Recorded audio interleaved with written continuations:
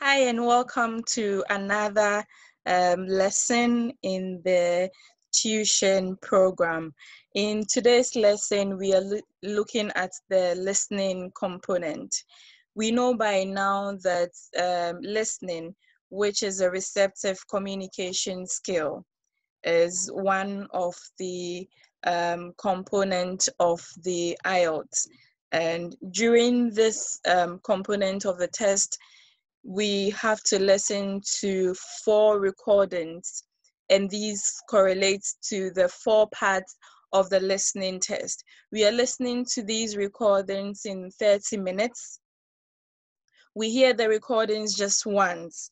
This means that while we listen to the recordings, we are well aware of the questions we have to answer, because that is the only way that the examiners can tell that you were able to receive the information contained in the recordings. So we are answering 40 questions, and we're writing down the answers to these questions during the 30 minutes.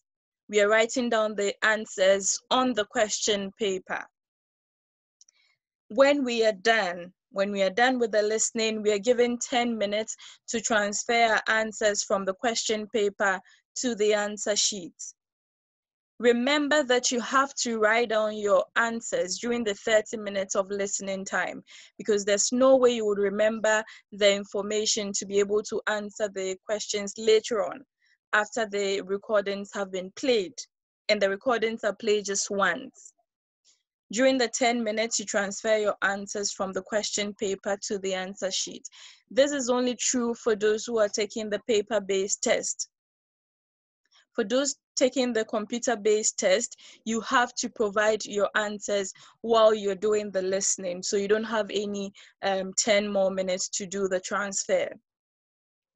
To be able to get a band 7, which is a minimum target, you need to answer 30 questions correctly to get you a band 7. To get band 9, you need 39 to 40 correct answers, and this is possible. It takes a lot of practice, and in the next lessons, we are going to look at how to do this, how to get band 7, 7.5, 8, 8.5, and even a 9. It's really possible. So we would go to the next lessons and we'll look at all of these in detail. But remember, you need to listen very attentively. It's a listening test. You need to be able to build your ability to listen uninterruptedly for the 30 minutes to be able to answer the 40 questions that you have. Bye for now, and I'll see you in the next lessons.